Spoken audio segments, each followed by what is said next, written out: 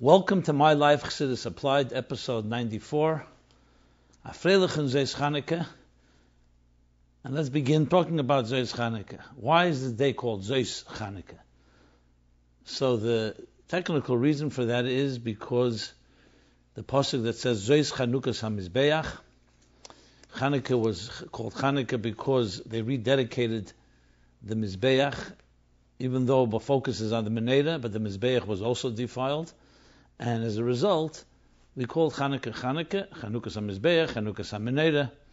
So Zos Chanukah HaMizbeach, as explained in different places, on the 8th day of Chanukah is the conclusion, so it's called Zos Chanukah. But it still begs the question, why Zos Chanukah? So the Rebbe published in Tafshin Yud Aleph a maimer called Baruch She'asa Nisim L'Avosenu. A Chanukah maimer said by the Alter Rebbe in Tov Kuf Samach, the year after the Geula of Yutas Kislev, a classic maimer, is later printed in Eira Teira, Volume 5, Bereshis, Chanukah Maimorim. Well, we're going to be, the maimer begins on what page? On page 1914, or Tov Kuf Nun Zayin Amud Beis. And at the end of Siv Daled, the Rebbe, in a number of years, Tavshin Yud Gimel, Tavshin Yud Daled, and especially elaborated in Tavshin Lamed Tes, then it was Shabbos Pasha Miketz, Tavshin Lamed Tes, and the Farbringen of Zos Chanukah, Tavshin Lamed Tes, the Rebbe elaborated on the Tzemach Tzedek, which citing that this is a maimer from the Alter Rebbe, yet it's hard to distinguish what was from the Alter Rebbe and what the Tzemach Tzedek added afterwards. But there he brings about Zos Chanukah. But before I go to that, let's talk a moment about this maimer. This maimer has a special chassidus and value, as the Rebbe quotes there from the psyche of the Frierdiker Rebbe. There's a classic psyche in the Likutei Diburim where the Frierdiker Rebbe talks about this maimer and its impact that it had.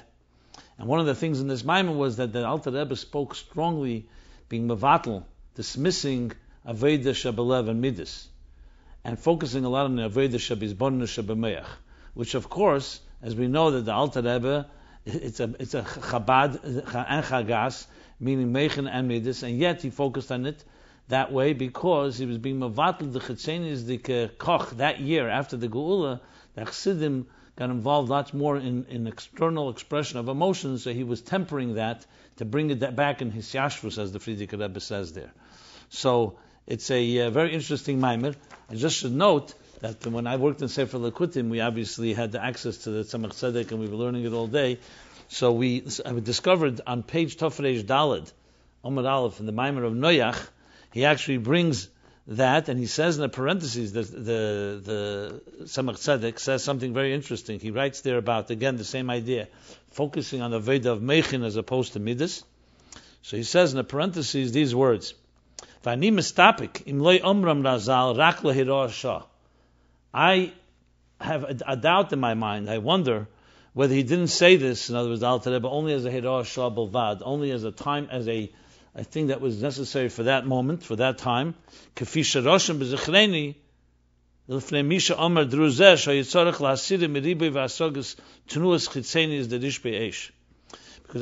I remember, as it's engraved in my memory, that the Alter Rebbe said this maimer to Chassidim, it doesn't say Chassidim, to those that you had to remove from them their involvement in tenuas chitzenius and superficial or external expressions of rish be'esh, which of course is consistent with that sikha from the Frierdiker Rebbe in the Likutei Diburim.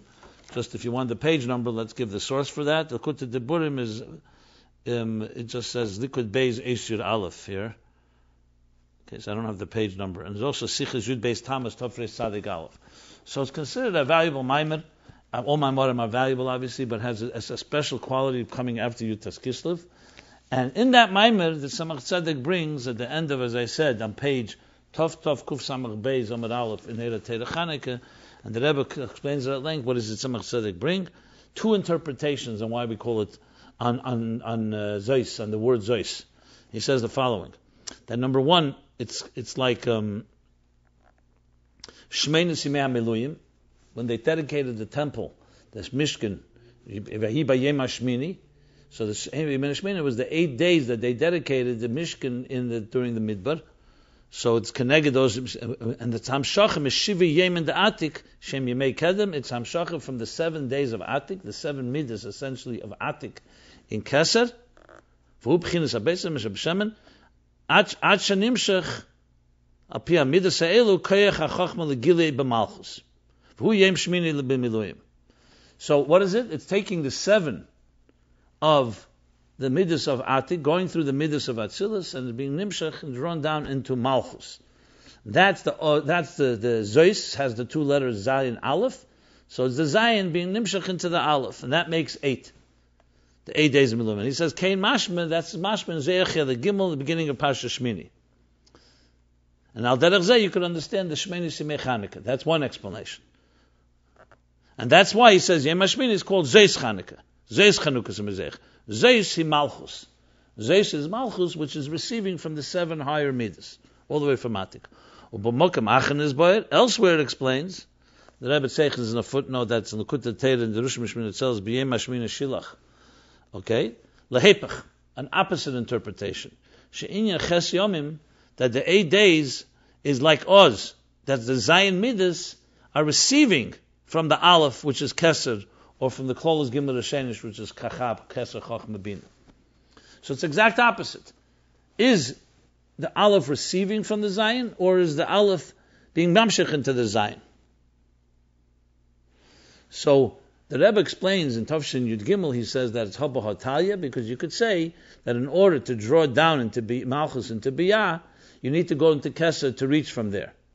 That itself also needs explanation, but I'm just citing what the Rebbe says. But in Tafshin Lamed Tes, Zos Chanukah, and just bear in mind, that was a year after the Sudas Heidah of Zos Chanukah Tafshin Lamed Ches, the year when the Rebbe had the heart attack on Shmini Atzeres night, so we know that to be Mashlim, so to speak, the Fabringen of Simchas Torah, the Rebbe and Kesha Bracha, the Rebbe washed for Zos Chanukah, and that was a whole parsha in itself. He kept it as he told the Rebbe Yankel Hecht, and Yankel Hecht asked permission to tell one person. He told his brother, and obviously that got out.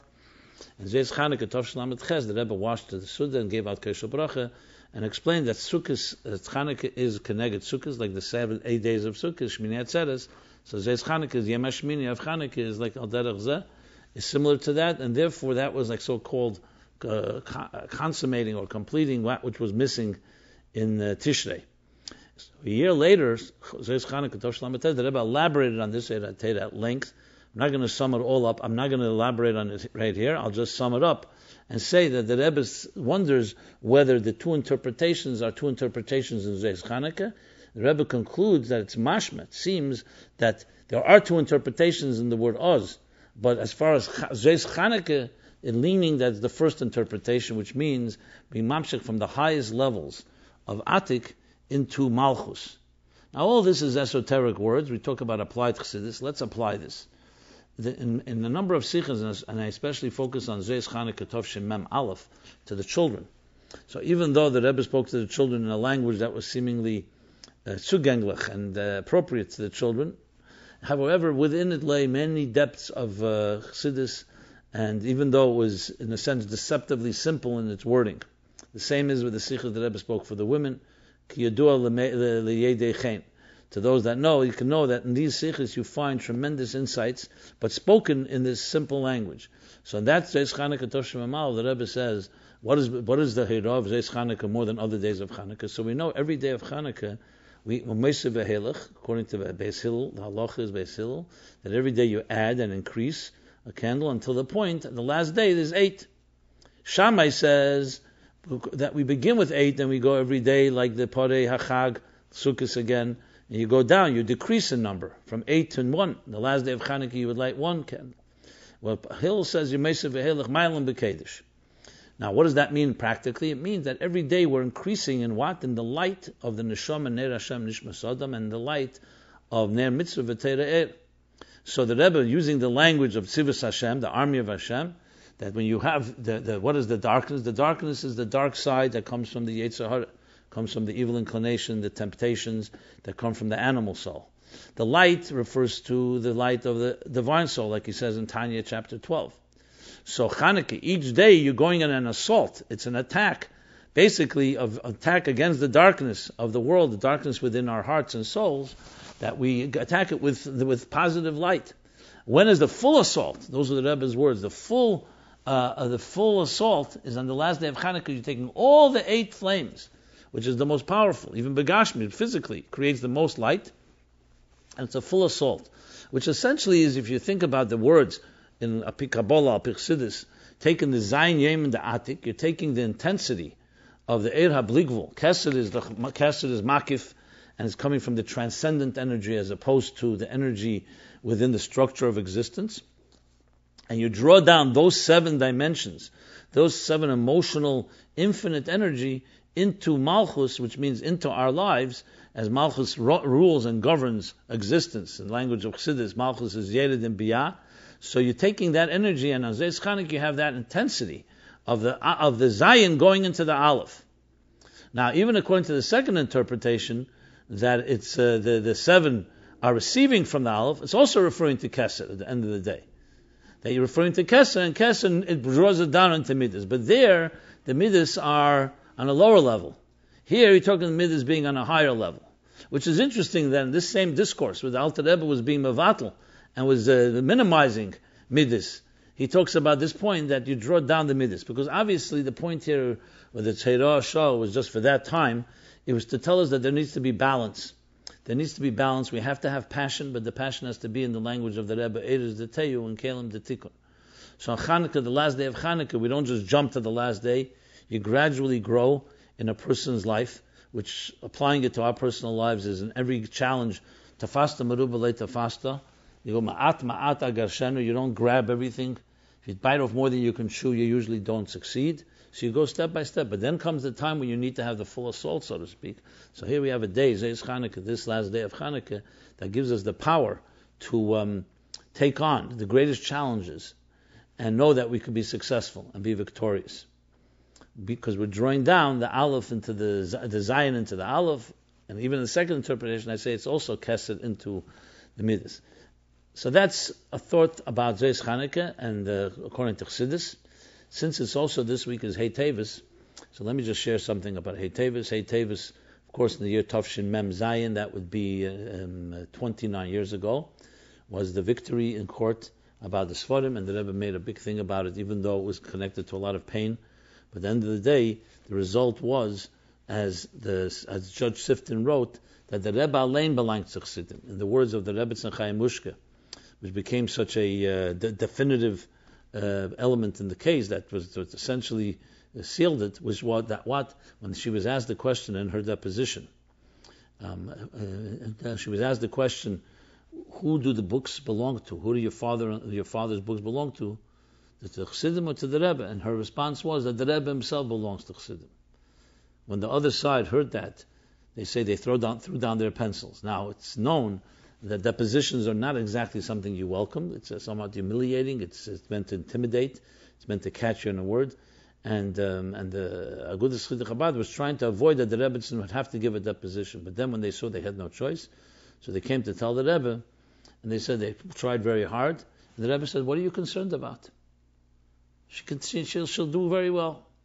And then not only did she do well, she did excellent. And the Rebbe said afterwards, "You see, I told you. What was there to worry about?" So it ended up being that piece of testimony captured the essence of Hei Teves, which is the nitzchias of a Rebbe. There's a beautiful sikh of Vayikra Tov Mem Zayin. That same year, right after Hei Teves, Vayikra is a little later, Shchedesh Nissen begins saying the Nisim, and the Rebbe talks about the nitzchias of a Nasi. It's a tremendous sikh where you captures the same idea, obviously according to Chassidus. And the relevance to us today is clear.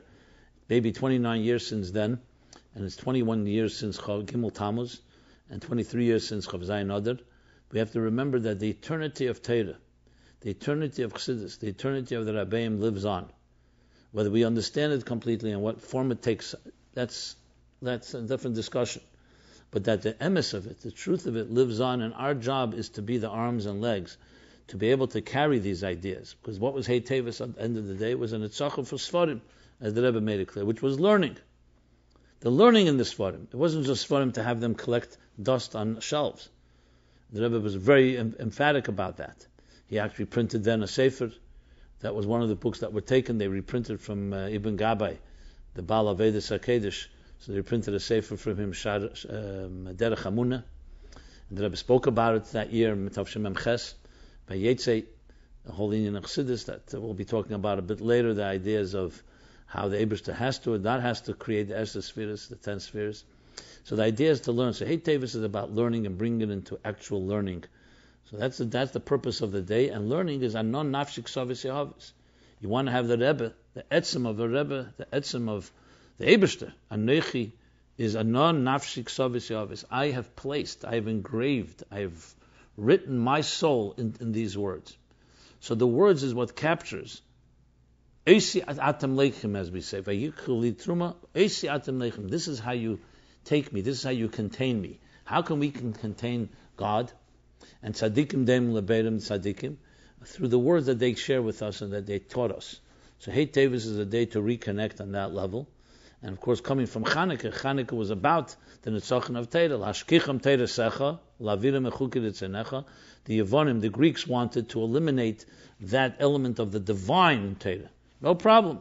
As doctrine that teaches morals and ethics and philosophy, they had no problem with that. Their fight was with the spirit of it. That's why we celebrate Chanukah through light. Light is spirit. Neshama, Ner HaMitzvah V'Teira Ner Hashem Nishmas Adam, the spirit of it. So Chanukah is connected directly to Teira in that sense. The Teira, the holiness of the Teira, and then we come from Chanukah, that light conquers all darkness, to Hei Teves, in honoring that in the Nitzchis and the eternity of the Rebbe and his teachings and of all the Rabbeim, and Kol HaTeira Kula. Okay, let's go into some subjects and do some, as well as some follow-up. Let's start with a new question, the Rebbe's advice to the judgmental. I can't help being judgmental, this writer writes, especially when I go to shul and see people doing things that are inappropriate and should not be done in a shul. I'm sure that harboring these feelings is wrong, but my feelings are substantiated by halacha and proper shul etiquette. What should be my approach? Am I correct in being judgmental and critical, or should I change my attitude? So by divine providence, a letter came my way, which I shall read just a summary of this letter. First of all, let me find the letter. There was a doctor that came to my classes, and so to speak, as like as a gift, he gave me a letter that the Rebbe wrote him, which I've never seen published anywhere. And I'll just read an excerpt. This letter is dated 16th of Tammuz, 5720. It's an English letter. And then the Rebbe, you write about meeting a Jew in the course of your travels who comes to the synagogue to help make up a minyan. It's the Rebbe writing. Yet at the same time, reads the newspaper. So he comes to synagogue to help make a minyan, but at the same time, the Jew reads the newspaper. Everyone, of course, reacts to an experience in a way that is closest to him. Thus, for my part, I make the following two extreme observations. First, I see in it the extreme Jewish attachment which one finds in every Jew. For here is a person who has wandered off to a remote part of the world and has become so far removed, not only geographically, but also mentally and intellectually, as to have no concept of what prayer is, or what a house of God is, etc. Yet one finds in him that Jewish spark, or as the old Rebbe, the founder of Chabad, expressed it in his Tanya, the divine soul, which is truly a part of God. This divine soul, which is the inheritance of every Jew, seeks expression as best it can, and in the case of this particular Jew, it seeks expression at least enabling other Jews to pray congregationally, and he therefore goes out of his way to help them and at the same time be counted with them. That's one point. My other observation, the Rebbe continues, following from the above, is as follows. If, where the odds are so great against Jewish observance, yet a Jew can remain active and conscious of his Jewishness, it can easily be seen what great things could have been accomplished with this particular Jew if, at the proper time, he should have received the right education in his early life, or at least the proper spiritual guidance in his adult life. This consideration surely emphasizes the mutual responsibility which rests upon all Jews and particularly on those who can help others. I will not deny that the above is said not in the spirit of philosophizing, but with a view to stimulate your thinking as to your own possibilities in your particular environment and what the proper attitude should be. We must never despair of any Jew, and at the same time we must do all we can to take the fullest advantage of our capacities and abilities to strengthen the Jewish consciousness among all Jews with whom we come in contact, for one can never tell how far-reaching such influence can be. He talks about some other matters, but tremendous letter.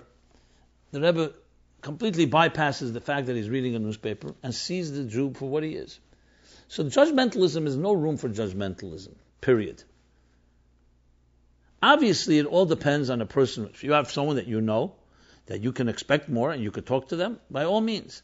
But judgmentalism always has the fear that you're using it, as Chassidus brings in Kalechas HaMitzeda and Derech Mitzvasech and other places, that it's garments that are too long, when a person can sometimes it feeds into your own judgmentalism as a human being, and Slav Dafka, it's not necessarily connected to holiness. It's more your personality.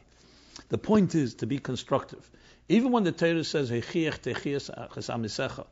that one should rebuke or inspire, however you want to translate another, it's for productive reasons. It's not because to vent and to get it off your chest because you're upset by it.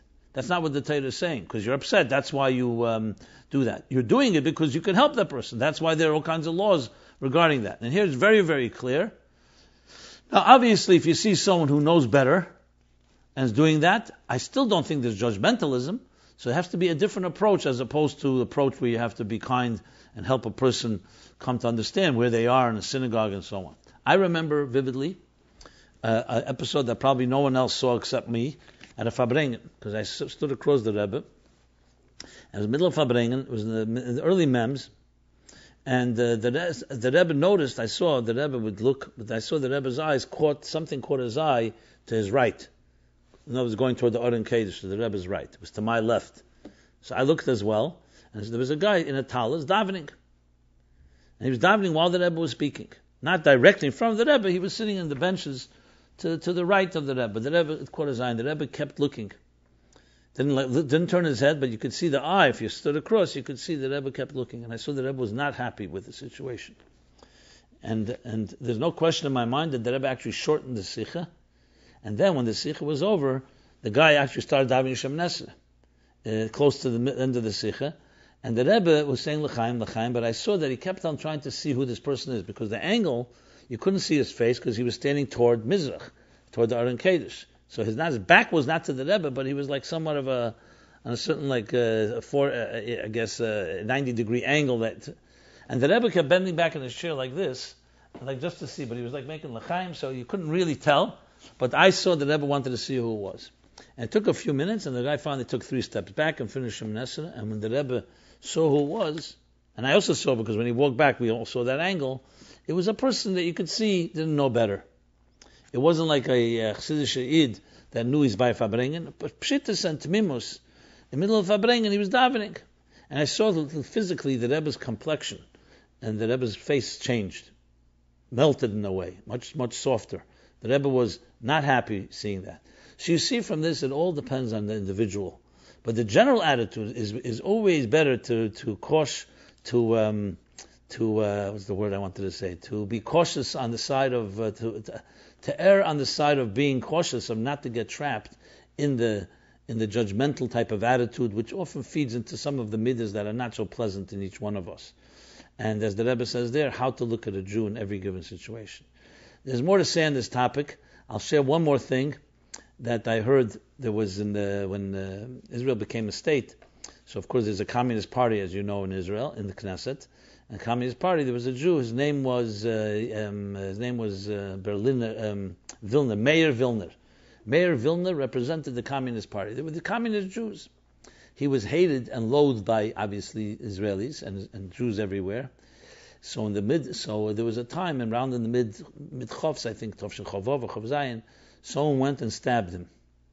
It wasn't fatal, but they stabbed him because he said some type of very instigating words in the Knesset, and he upset someone. They went and stabbed. There was a writer in Eretz Yisrael in one of the newspapers, I'm not sure which newspaper, and he wrote that the one who stabbed him made 2 mistakes. He should have stuck the knife deeper and he should have turned it. Now it happened to be this person who wrote it came to Tishrei that year, Chav Zayin or Chav Ches, to 770 to the Rebbe. When he went by for Lekach, I believe, yes, it was Lekach. So the Rebbe was told who he was, the writer. So the Rebbe said to him, "Nicht azay schreibt man fa'iden." This is not the way you write on a Jew, even a Jew like that. The Rebbe didn't say that. I'm saying, That's not the way you write in a Jew. And what is a Jew, the Rebbe said?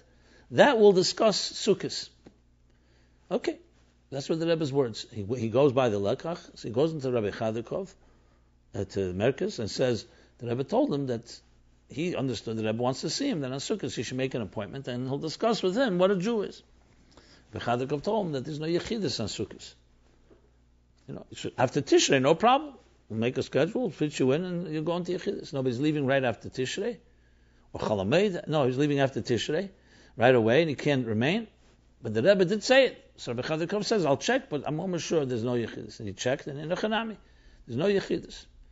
So Rabbi Chadikov said to him, the Rebbe said he'll speak about it. It doesn't say Yechidus. The Rebbe said, so come to the Fabrengens. You never know when the Rebbe will speak about this. And that's what he did. He came, those years there was a Fabrengen, there were 2 Fabrengens Sukkos in the Sukkah, right near 770. Till Tov Shalom, there were Fabrengens there. And the Rebbe was speaking, I think it was Shabbos Chalamoid, or maybe Simchas Be'Sheva, I'm not sure which Fabrengen. And he comes in the middle of Fabrengen, and he was standing, the Sukkah wasn't big, the Rebbe noticed him. As soon as he noticed him, the Rebbe started these words. Was is Zayid? And what is a Jew? And the Rebbe said, it says in the end of Masechta Chagiga, it says,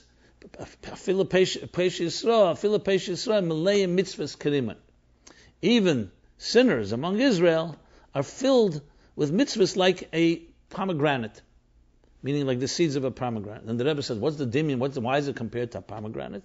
So the Rebbe said, because a pomegranate, the seeds all are separate.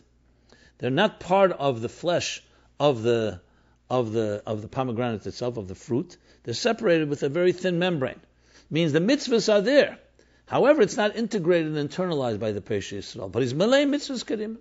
He's filled with it. And the Rebbe went on to speak how a Jew, no matter where the situation is in, is always connected. So the person understood, of course, the writer understood, but the Rebbe was saying, what's a Zayid? You have to understand what a Jew is. When you look at a Jew in that way, then it's a whole different way of looking when he brings a newspaper into a shul, or he behaves in a way that is not necessarily appropriate. You're looking to find in Chelik Alekam Emal Mamash, as the Rebbe says, the peace of God within him, so to speak, and see how to bring that alive, how to fan those flames. Now, they can go on and on, but the different stories, I'll share some more in future episodes. Let's move on to another subject. And next question. Deciding where to live. Dear Rabbi Jacobson Shlita, first of all, thank you so much for taking time to address all these subjects with all of us. It gives us all so much meaning and understanding to what Chassidus teaches us. I'm wondering if you can tell us what the Rebbe says about where a couple should settle after marriage. If, let's say, a spouse wants to move where their parents live in one country, and the other spouse feels that they should live where their parents live in another country. In other words, the spouse's parents. 1, how do they choose? 2, is preference given to one spouse over the other? 3, what if the parents are a factor in that decision, meaning that they give off messages of guilt, etc.? 4, how does Kibbud Av V'Eim apply to this? I hope you'll be able to address this topic. Wishing you a Freilich and Chanukah, and that we all experience Chedus Amiti from all our Mitzarim V'Gvulim. May we merit the ultimate redemption now. Well, we have to begin with, of course, the big disclaimer. As usual, case by case. Very hard to give one-size-fits-all answer because this is not a black and white question. You can live anywhere in the world and fulfill your shlichus in life. So, firstly, I would say is you have to find your mashpia that you trust, and hopefully, and even better, one that both the couple trusts, and discuss all the pros and cons of why you want to live in one country or another country. That's a general thing that you must do because that will address the particular issues that are specific to this given situation, what the reasons are. And the reasons can be from one extreme to the next. They can be very legitimate reasons. They can be reasons that are just preferences, or as the writer writes, guilt and things that may not be factors. But that being said, let me say a few klolim, a few rules that we know from the Rebbe, and also that are Pitera and Chassidus, and that's number 1. Number 1 is, in general speaking, the Rebbe makes it very clear parents shouldn't get involved in a couple's geschäft affairs. Not the parents of the father, not the parents of the husband, not the parents of the wife. They have to deal with these things and themselves. And if parents want to be healthy, they should encourage them, even if the child comes to you, they shouldn't just become a sympathetic ear. If anything, they should encourage them, on the contrary, listen to what your spouse has to say, respect your spouse, and figure it out. Because then you create a battle that is more than just the two people, I don't want to say the word battle, but a confrontation now becomes the parents are involved, and it's not just the husband and wife, it's now also not just the spouses, it's their parents and families and so on. So that's a rule that parents should get uninvolved in this, and that has to be neutralized. If the parents refuse to get non-involved for whatever reason, then I would say, respectfully, you could tell them, we hear what you're saying, but we'll make this decision on our own, and a husband and wife must be allies in this matter. Let them work it out on their own, and no one else has to get involved. That's one thing, to clear the air, meaning let's just contain it to what the issues are. And now, as far as the issues themselves, as I said, they have to be addressed with a mashpia who understands the particular situation. You see this again and again. The Rebbe does not just give an answer. He always says, "Atzas yedidim mevinim." Go to people who are experts, who are friends, who know your situation. Arov, mashpia. And there's no black and white answer the Rebbe gives. Sometimes someone writes all the details. The Rebbe chooses if it's a matter of shlichus and so on. With that said, let's add some more factors that are important. Again, I'm not going to give you an answer what to do. I'm going to give you frame the questions, what questions should be asked. The next question should be asked is, what is your shlichus b'chaim? If the shlichus, the mission of a person's life, is not just parnasa, not just livelihood, and not just personal preferences because they like the weather in one place or another, it should be driven by why are you here on this earth. The Rebbe made it very clear. Why was he in America? Because this is where the shlichus, where Hashgacha Pratis led him. So Hashgacha Pratis is a major factor in where you are and what you're fulfilling your mission there. Now, some people could say, well, I can fulfill the mission anywhere. Okay, if that's the case, fine.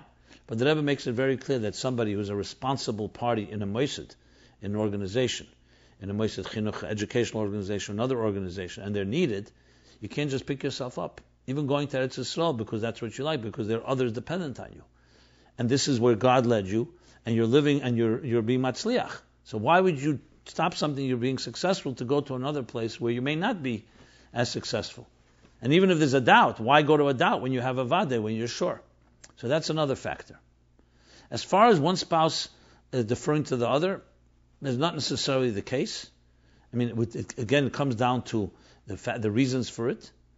And if it's just preferences and both have a different preference, on one hand, the Eibishter told Avram to listen to Sarah, maybe not about where to live. Lech Lochem Artzecha was a command of the Eibishter to everybody to leave your comfort zone and not go back to your comfort zone, which I'll get to in a moment. But bottom line is, you have to try to figure out what is your shlichus b'chaim. And sometimes where you are, your community may need you. You may be running an organization or working in an organization that's necessary. That's a big factor. Now, what happens if parnasa demands that someone go elsewhere because they can't make parnasa, or their company says you must move? So that's one among many factors. I will not say that's the number one factor. It has to be weighed with everything else. There's also their children. What's good for the children? To just suddenly take children out of schools and move to another place, it's very disorienting for children and has impact. That has to be also taken in strong consideration. If there are no children yet, or the children are very young, that's another factor. That's why all these factors have to be looked at. And finally, I want to say the following. It's critical not to turn this into a personal thing. I want, and who's going to win. It has to come down to a bitteldika thing. We were sent to this earth for a reason. The reason is to fulfill God's shlichus, as I said. That has to be the driving factor in the whole picture. I mentioned it before, but just wanted to emphasize what is the center of the entire discussion. There's actually a story where where a mother, an almana, a widow, wanted her newlywed son to come to live with his wife by her. The Rebbe wanted to give them a shlichus, and at the end of the day, they didn't go on the shlichus. And the Rebbe writes in a letter in Tavshin Tezayin to this mother that he always thought a mother, a Chassidic woman, wants to have the benefit for her children more than her own benefit. And says, how could I build an army with soldiers who have to go ask their parents? So as far as Kibbud Avim, read the Sikh of Shmini Tavshin Chai, and that letter, which is Bekitzer, but Shmini Tavshin Chai says, Kibbud Avim is a great mitzvah, but finding soldiers that are dedicated to the mission is another. Now, if someone's not about shlichus, still it depends on what their role and involvement in their community is. So I hope I framed it to some extent and help out with this. And as I said, go to your local mashpia, someone you can trust. A follow-up question. Did Freud influence the Rebbe Rashab? Shalom Rabbi Jacobson, I must tell you that I'm amazed each week the way you tackle all questions that come your way. And your answers are always on target. Thank you, and may you continue this great work with much hatzlacha. I would like to ask your opinion on the topic that you addressed regarding the Rebbe Rashab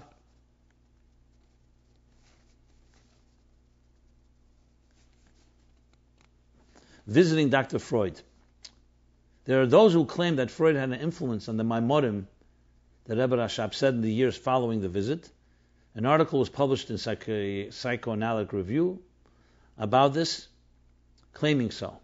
In addition, I always wondered if Freud had any influence in the sikha that was said on Yutas Kislev Tov. I guess you mean the Tov, not 5613. You probably mean Tov Reish Ayin Gimel, which I talked about Chilul Brisei. And I would like to know your take on this. Thank you. Well, I discussed at length the Freud-Rebbe Rashab encounter, and my understanding of it is elaborate, so I don't want to go over all of that, but I will say the following. I see no evidence or reason to say that Freud had an influence, and I would actually say he did not have influence. A Rebbe is a Rebbe. The influence on a Rebbe is Divrei Elokim Chaim, Shechina Medaberes Metegrene. What he says is coming from a greater place, and I don't think any person, whether it's Freud or anybody, has an influence. Even Chassidic don't have an influence, let alone Freud. Influence could be, yes, someone asks a question and the Rebbe addresses a question, or is addressing a need, but the Rebbe determines, and so to say an influence in the Maimorim that what? That yes, Freud did say to the Rebbe that he should reconnect with the Chassidim and see how he contributes to them and how they find them valuable. That was advice, which I'm sure, even without Freud, the Rebbe Rashab would have done. Every reason the Rebbe Rashab had to hear it from him, I discussed in that episode. But bottom line is, I see no evidence, I see no reason to say that. I don't see any shinui. The shittas of the Rebbe Rashab, as he developed Chassidus over the years, continue to grow and proliferate without any regard to Freud's theories. These theories, well, anyone wants to show it, they would have to demonstrate which Maimorim exactly you're talking about, what inyan was said one way before Freud and after. These scholars may be scholars, but I don't think that they know which Maimorim, that they could talk about which Maimorim were influenced. So I would say absolutely not. As far as the Sikh of Tov Reish Ayin Gimel, printed in Teira Shalom, Simchas Teira, I believe it was. Oh, no, I'm sorry, Yutas Kislev. I don't see any connection. Freud had a very different view, a very prohibited view, frankly, from a Torah point of view. The Rebbe Rashab there is talking about Chassidus. I would even say Lahavdil Elef Avdalas between the Freud's approach and the Rebbe Rashab's approach. Again, I see absolutely no connection at all. And at the end of the day, the reasons that the Rebbe Rashab went, I discussed. I don't think you have to go further than that. It's enough what happened, and that's that. We don't have to go and start speculating more and more, especially things we have no clue about and we have no knowledge about. Okay. Next question. Short anxiety follow-up question. I talked about anxiety last week, and I wanted to mention, someone brought it up to mention, the Pasuk, Im Yidak Adam Yasicheno. So this is an issue I've addressed in the past. I just wanted to add that as a footnote. And there's the two interpretations of the Gemara. Yasicheno doesn't mean sicha, to speak about it. Yasicheno hesachadas, to push it away. And the Rebbe Marash asked the famous question, which again I cited many episodes back. It seems like a contradiction between the two. It's also brought in Ayem Yem. Because to speak about it seems like focusing on it. To push it away from your mind seems like avoiding it. The answer is that by speaking about it, you release it. And you, so-called, instead of dwelling and being consumed and obsessed with it, you release it, and that way you can push it away. So this is just a footnote in addition to the discussion last week about anxiety and how we have to focus on matters of productive, helping other people, and so on. There's also about mimicking follow-up. There's brought also a question that was asked that I spoke very briefly. I brought the Gemara, among other things, the Gemara in Sukkah Daf Lamed Beis, Hoyel v'nofik mepumid Rab Kana, where his student Rab Acha behaved a certain way with Hadassim, a minig, even though Rab Kana himself didn't follow it, but because it once came out from Rab Kana from his mouth, this type of approach, which is a certain way, how the Hadassim, two coming out of one root, or he followed it to show the chvivus, the value and the preciousness of something you hear from your Rebbe. And I use that in context. I also mentioned Rab Tarfon. The truth is, I didn't have the opportunity to really spell it out, but Rab Tarfon, there's a Gemara, a Mishnah actually, in Brachas, Daf Yud, where Rab Tarfon did also follow his teacher, and he actually was rebuked for it. What's the story? The story is there that it was the calculations of when Yom Kippur comes out. So Shammai had his opinion, and Rabbi Gamliel, who was the Nasi of the time, had his opinion. And the halacha was like Rabbi Gamliel, but Rab Tarfon, because he valued so much his teacher, he actually, on the day that Rabbi Gamliel he behaved on Yom Kippur not like Rabbi Gamliel. So Rabbi Gamliel compelled him to actually walk in the street. The makle b'tarmile, the Rebbe uses that expression, with his stick and with his bag, or with his moment, with his money, on the day that Shammai would, according to Shammai's calculations, would have been Yom Kippur, to demonstrate that you have to follow halacha and not follow what your teacher said. So I alluded to it by mentioning Reb Tarfon. So it's a contradiction. Here you see the value of following a teacher, even if it's not exactly what the conclusion is in halacha. The answer is exactly as I discussed in the last episode. That's the balance. To go extremes is not a derech. We have both eros and teira. There's appreciating the value of and the preciousness of hearing something, cherishing what your Rebbe says, your Rebbe does. But to go to extreme and to do it to a point where it's either coming from a foolish place, or stam chassid sheita, or in a place where, God forbid, touches halacha in a way that is opposite of what the Rebbe would want, that is, we learn from Reb Tarfon, it's not that way. So it's taka two different episodes, and we have to learn from both of them. Just l'chvivusa de milsa, I don't have so much time to go into all the details. I just looked around a bit quickly, and I see the Rebbe brings the Puma of the Rav Kahana regarding many things. In Lekutei Sichos Chelik Chav Beis, volume 22, he brings it about matzah shruya and achar shal Pesach. Alter Rebbe, that's why we eat matzah shruya, mahader in it for that reason. He brings it in Igros Kodesh, volume 17, page 221. He brings it to the Gabe V'Shamru, not saying V'Shamru Friday night before Shemoneh Esrei. Achar shal Pesach, Tavshin Yud Beis, the Rebbe brings it concerning mikveh, and also matzah shruya, to do a mikveh according to the way he so installed by their rabbeim. Shina b'sukkah, about sleeping and not sleeping in a sukkah, based on the Mitler Rebbe, because Makifim the Bina, the Rebbe brings that in Lekutei Sichos Chelik Chav Tes, volume 29, page 218. And there's more. There's about payas. There's about not wearing tchelis. There's about the way we do Hadlokas Haneres, actually Chanukah and Purim, which we do Chanukah, we do it inside, not by a window, and a few other things that the Rebbe brings about also levishes, that a single person doesn't have to wear a talis if he has an aliyah or goes as a chazan.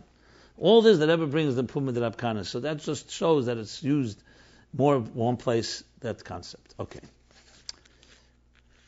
Let's continue the follow-up about Messianism. Okay. I just want to make sure I'm covering everything. Yeah. So we got a few more letters, and probably this will be my concluding remarks on this topic. And people continue to be very heated and emotional and passionate about it, which is excellent, And let me read a few comments, and then I'll respond. I see you take a very unbiased view on the topic of Messianism. However, can you please address, instead of from the attacking view against Messianism, and instead discuss how the Rebbe, with all his strength, encouraged the singing of Yechia Denenu in the years of Nun Gimel and Nun Daled? How is a chassid supposed to be completely against the topic of the Rebbe being called as Mashiach when the Rebbe in those years was so supporting it? Do they say that the Rebbe made a mistake? God forbid. It seems that those against, unless they do not know altogether, erase those years out of history, and since it is never addressed at all. If these chassidim are timid or in doubt or think that the Rebbe did make a mistake, then perhaps he made mistakes in other issues as well. Does the Sheftim Nun Aleph Sikha mean anything or not? Okay. All those who are not Meshachistim talk all the time about how we need to be Mekusha to the Rebbe, connected to the Rebbe. Yeah, what about this topic? Is it emes? Is it true or not? Thank you for your consideration to address this important issue.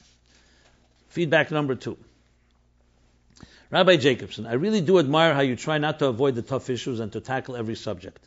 But I feel you have been equivocating the past 2 weeks on the Meshachist topic.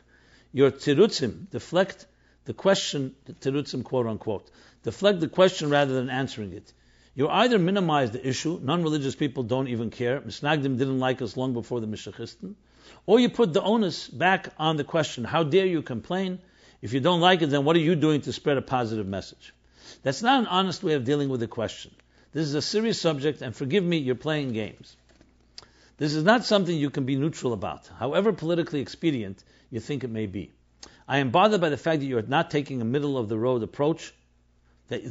I'm bothered by the fact that you are taking a middle-of-the-road approach, which is willfully ignorant. If you want to be true to your mission statement, then go ahead and align yourself with one way or the other, and then back it up with your sources. Are you for or against Yechi and all that goes with it? Why or why not? Take a stance.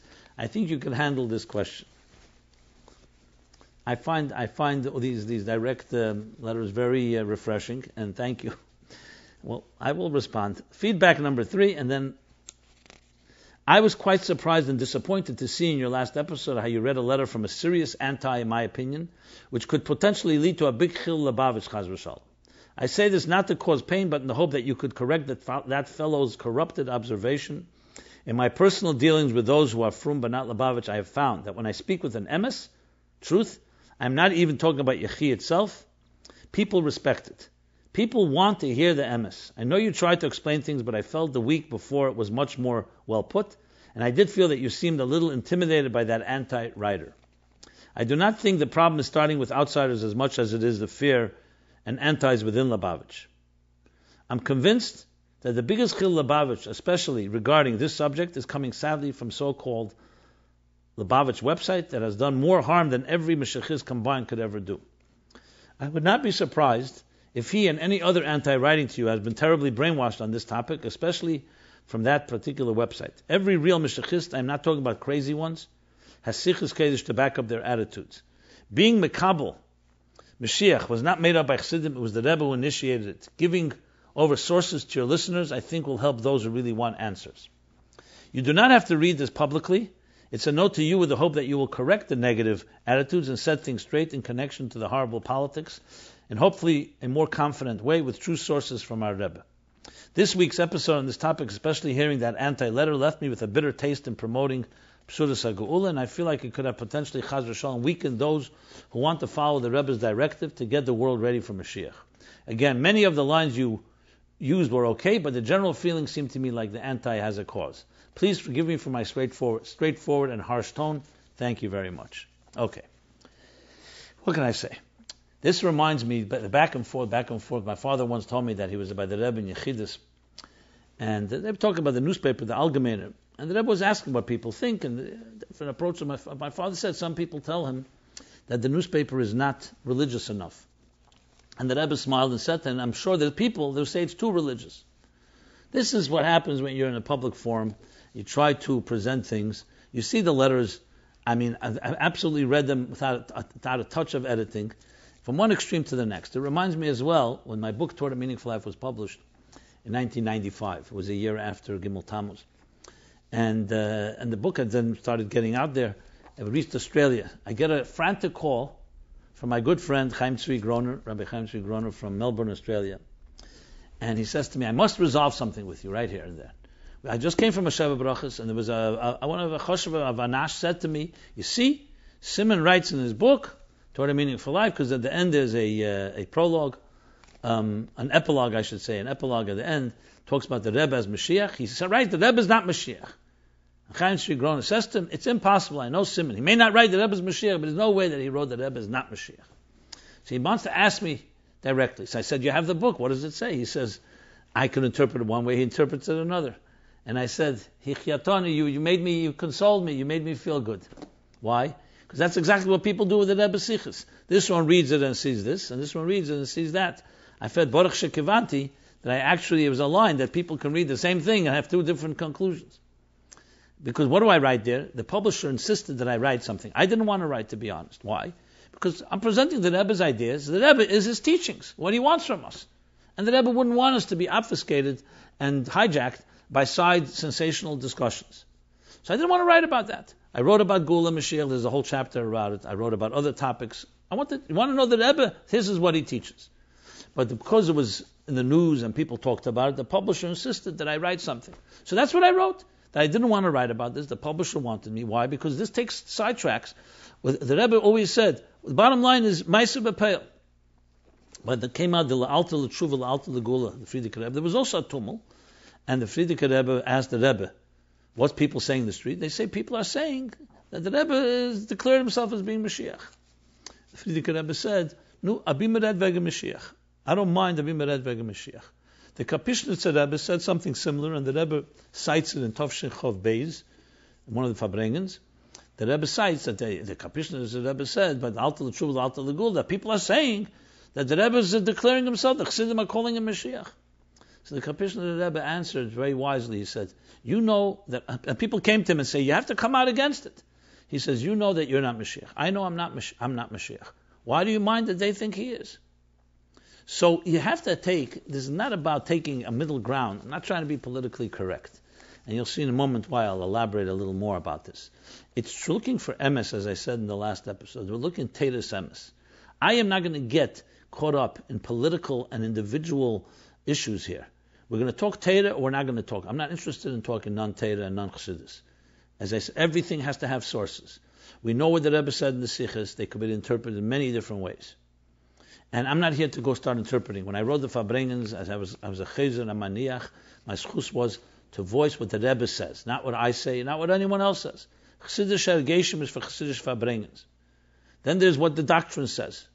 And the doctrine, you can clearly that the Rebbe wanted things written. Sometimes he wanted to be gray and a little more ambiguous and change things in order for it not to be so spelled out. He many times said, I don't want it spelled out black and white. The Rebbe was wise enough to understand that some things have to be said, some things have to be understood between the lines or explained. Or left the different ways, like the Rebbe wrote, each place to interpret. That's what Torah is. The things that must be said must be said. So let's apply this to Torah approach to these questions. Yechi, the Rebbe, Mashiach. Not one person has ever done that. That's why, even though I read the letters, but I have to be honest, I don't respect a letter that does not use Torah basis. What's the Torah basis for everything? A source. Instead of just demanding from me to say this, to say that, why don't we talk sources? So we know in Torah there's 3 categories. And listen closely, especially those people that wrote this. Listen closely. There's a mitzvah, there's an aveda, and there's reshus. A mitzvah means you must do it. An aveda means you're not allowed to do it. And reshus, which is actually the largest body of our is choice. You eat a meal is reshus. How you're going to eat it, you could eat it l'shem shamayim, you could eat it neutrally, or you could eat it, God forbid, indulge. So there are things that are mitzvah, aveda, reshus. That's why you have to pose it. Is it a mitzvah to say yechi? Unless the Rebbe, unless it says the Shulchan Aruch, or the Rebbe said it's a mitzvah, there's no such mitzvah. Is it an aveda, a sin to say it? Or to think it, or to feel it? I never saw a prohibition, not from the Rebbe. The Rebbe, as one writer writes, did encourage the nigun. That doesn't make it a mitzvah. It means that it's permitted. And everyone has different meanings of what yechi means anyway. The same thing, the Rebbe being Mashiach. I've asked this question thousands of times, as you can imagine, by all types of audiences. And I always answer the same thing. It doesn't make a difference what I feel. Since when am I the deciding factor? It would be the equivalent of asking the Havdalah, Supreme Court Justice, do you believe in freedom of speech? You know what he should answer? It makes no difference what I believe. The Constitution of the United States guarantees it, so I have to uphold it. We have a Torah and halacha to prevent emotional, partisan, and parochial feelings about things. The questions are very, let's take away emotions. There's a Torah that says about that Mashiach is going to come. How do we know? The Eibishter said so. That Mashiach is a Basar V'Dam, the Eibishter said so. Could have not been that way. God wanted it that way. That's how we know. Not because of logic. Do we know criteria that defines Mashiach? It says in some things in the Rambam. Some things don't say. The Rambam says there are things we don't know. Then go study the Rebbe's life and see, is he a candidate or not? Same question after Gimel Tammuz. You could say, okay, he was a candidate then. Is it possible that a person after Gimel Tammuz should return? Again, it's a halacha question, a Torah question, a hashkafa question, however you want to put it. I am not, if you can point me as your rabbi, I'm your authority, and you listen to everything I say, then I'll engage in a discussion with someone that sees me that way.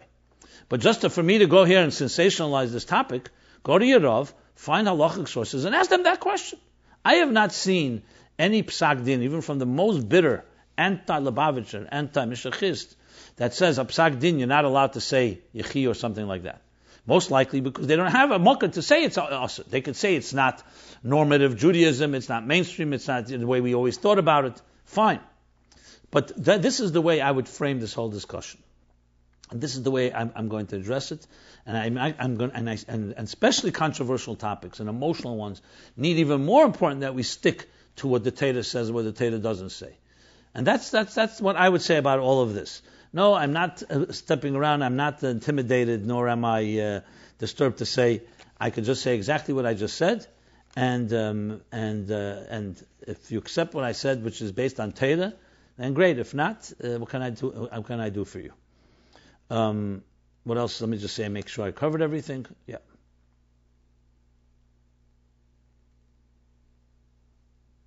Good.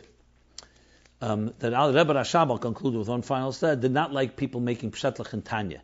But he said if it adds in Yiras Shamayim, it's fine. I would say the same thing here.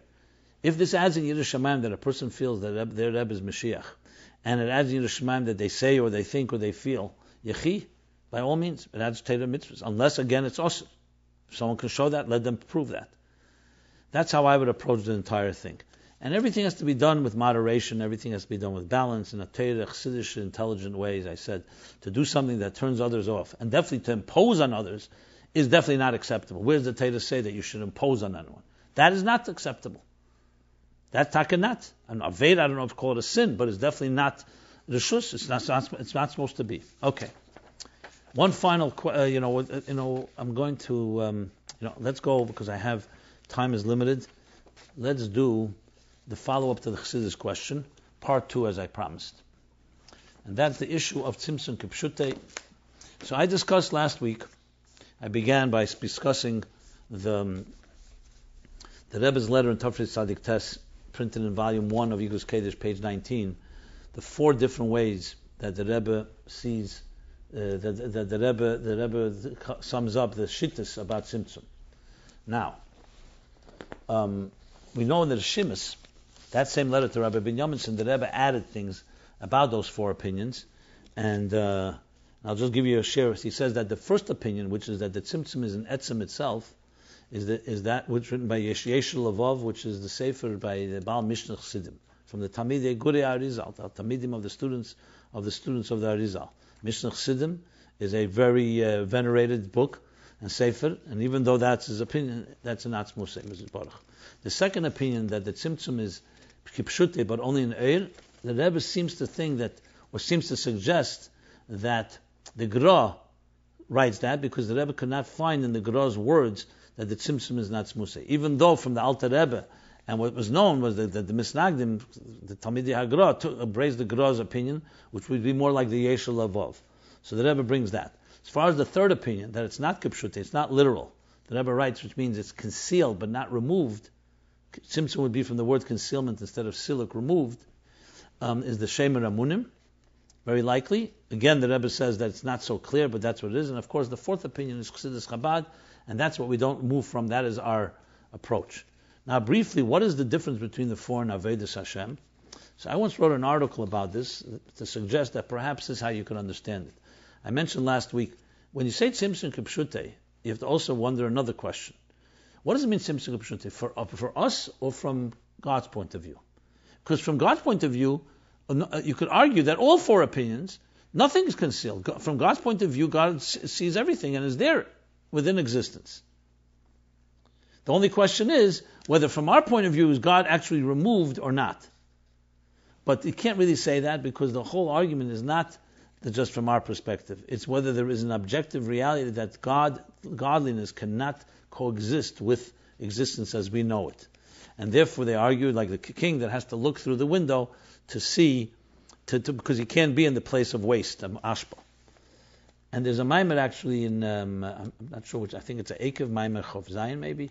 It's in Sefer Mamor Melukot Chelik Dalad Omed Shin Mem 340 that talks about Tzimtzum not Kipshute means 2 things. That number 1, that even after the Tzimtzum, the Ein Sof is still there, just like before. And number 2, that it does not conceal anything compared to the divine. So clearly from that, Tzimtzum Kipshute, on the other hand, would. So what difference does it make in practicality?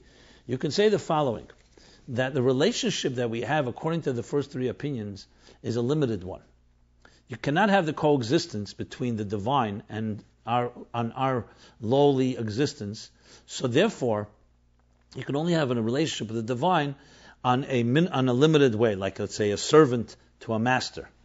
Because as soon as you explain that Elokus is here with us, and it's not literally removed, that's where everything gets complicated. It's much easier to explain things according to the opinion of Tzimtzum Kipshute, because that way you don't have to reconcile Achdus Hashem. You could just say God removed himself, and we'll soon mention how he could do that through his power to be able to call Yachal to do anything he wishes. And that's that.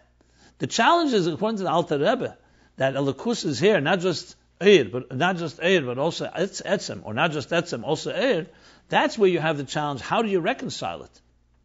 And that's where you need much more explanation. The Rebbe in the Sikh in Moshpatim Tavshin Chav Zayin is printed in volume 21, Likutei Sikh, page 428. The Rebbe says, according to those opinion of Tzimtzum Kipshute, you don't have a question of how there's ribui, for example, how from a unit, from an indivisible unit came multitude. Because you could all say that multitude is outside of the realm of the divine. And that's in the power of Kol Yachal. There's also no question about the issue of, let's say you do a mitzvah. According to the fact that it's a tzimtzum is only compared to us. So really, the klaf, before you even write the tefillin or sefer Torah on it, is also holy. The Rebbe has a whole arichas there about that. According to that opinion, there's not a problem with that, because it's taka removed. But according to the opinion of Chassidus Chabad, that Elokus is in the klaf, is in the parchment, as in material world, even before you do a mitzvah. What does a mitzvah accomplish? So there the Rebbe answers, because the tzimtzum itself has substance, kelim, etc., which is not the scope of our discussion here. So, frankly, in many ways, it's much easier to understand things in that context. And the Rebbe Taka made this point. It's one of the chidushim of the Rebbe in understanding the whole idea of Tzimtzum Kipshute. So what would be the difference between the four opinions? Briefly, and I see I'm going to have a third part for this because of time limitations. Briefly, you would say like this. According to the Yeshul Levov, or maybe the Gra as well, if he's the one that holds that as well, you have to say that essentially we don't have a relationship with Atzmus altogether. Completely beyond us. Ein lanu esek b'nestaris, malafonim, mala'achid. It's a completely different reality. That means even when you dig, you're not going to be able to connect to that because Atzmus removed himself. According to the second opinion, that the Tzimtzum is Kipshute, literal, removed, but only in the Eir. So you'd say the Etzem is there, which means Amunah Pshuta. If you dig enough, you can find the unconscious connection to the divine.